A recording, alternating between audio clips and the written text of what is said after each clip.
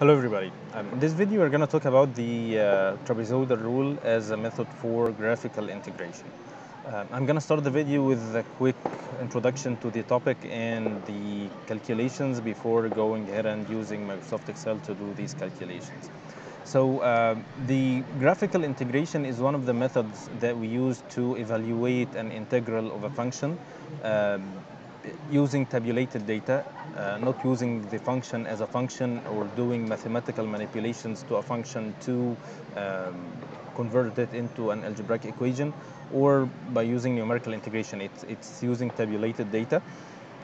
And let's say we have a function that is f of x dx. And I want to evaluate the value of this integral for the values of x from x1 to x2. If this is the function f of x, then the integral equals the area under the curve of f of x on y-axis against x on x-axis for the range of x1 to x2. This is a well-known mathematical fact, so this is the base of the methods that we're gonna talk about. So there are many methods that we use to do these calculations. But let's say we have this curve that we just mentioned before, and these are the data that we have. There is a missing row here, which is x5 and f5. But anyways, so we have this data, and we have already put them on the graph, and then we drew this this curve or this function. So the integral is gonna be the sum of a1 and a2 and a3 and a4. Which is integral of f of x dx from x1 to f5.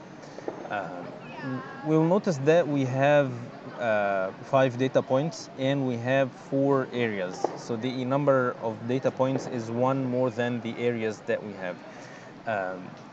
There are many methods that we can use to calculate the area of each one of these parts. And the difference between the methods that do the graphical integration is basically in the way of doing the area calculations. The method that we're going to talk about today, which is the trapezoidal rule, is based on the assumption that all these areas are trapeziums. So I'll go back here just to notice the difference. So I just want you to take a look at this side of each one of these areas. So it's curved here because the function is a curved function, so it's not a straight line. So this is a curve, this is a curve, and a curve. Trapezoidal rule assumes that these are straight lines. And based on this assumption, all these shapes will end up to be trapeziums. And it's easy to calculate the area of a trapezium using the middle base by height fact. It's a kind of geometric thing that's known in the elementary school. So it's the sum of f1 plus f2 divided by 2, which is the middle base, multiplied by the difference between x1 and x2 and x1. So this is the a1, the same, which is this equation. The same can be applied to a2 and a3 and a4, and the integral will be the sum of all these areas. It's kind of simple and straightforward method, and it's easy to calculate. It's also important to notice or to keep in mind that this is not accurate in many cases. So take a look at this part. There is a difference between the actual shape of the curve and the straight line that we drew here. In some cases, it's not a big difference, but in many cases, it is a big difference. If the curve is very steep or the shape of the curve is very irregular, then it's very probable that the straight line is not going to be close to the original curve. One thing that is sometimes used to minimize that difference is to use smaller increments between x's. So x1, x2 are close together so that we don't have that big difference in the values. But again, this is based on the available data. And in some cases, you cannot predict this data, or you have to get the data manually and then use them to do the integration. Anyway, so now as a general form, this is what we're gonna do. For the some cases which may be even simpler to do the calculations is when the increments are constants. So x2 minus x1 equals x3 minus x2 equals x4 minus x3 equals x5 minus x4. So these are equal in all the areas. In this case, we can take them as a common factor, and then which is delta x, and then the shape would be like this.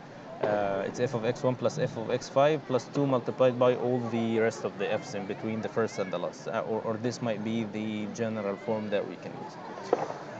Okay, so I would like first to, before going to Microsoft Excel, to give an example which is related to chemical engineering to just feel that this is relevant. So one thing is that's very good example is the Pitot tube.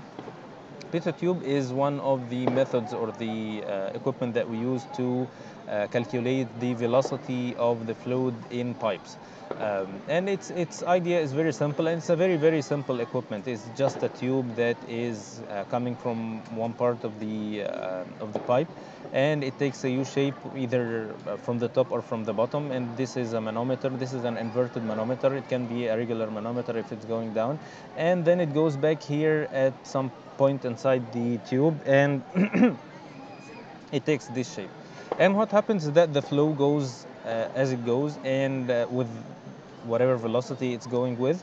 And at this point, the flow will stop because there is no way it's gonna go inside. It's gonna fill the tube at until the height of the manometer is constant. It's not changing. And once it's constant, now the velocity here is zero.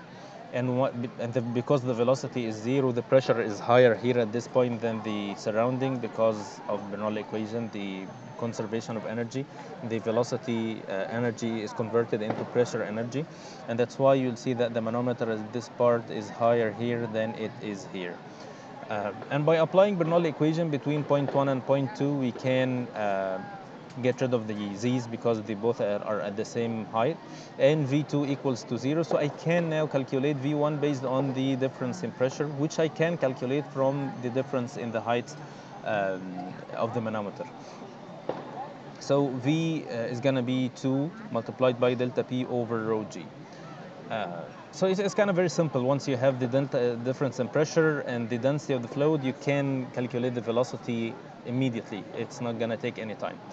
But there is one drawback on using this method, which is that you are getting a local velocity. You're not getting the average velocity in the pipe, which means that if you change the Pitot tube location or position up or down, so it's going to be at another radius, and we know from fluid mechanics that the velocity takes this parabolic shape, and this means that the velocity here is different from here, different from here, different from here.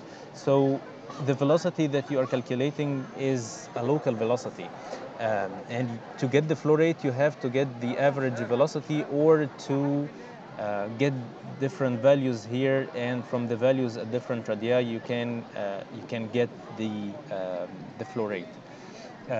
And this is what happens, and this is what we see in this table in the right. We have here different radii, and at each radius we have the velocity in meter per second, and you see at radius equals 0, which is in the center line of the tube, the velocity is maximum value, and it gets slower and slower and slower until it reaches the side of the pipe. And because of the no slip boundary condition, it's a well-known thing in fluid mechanics that the velocity at the wall equals 0, and this is why the velocity here equals 0.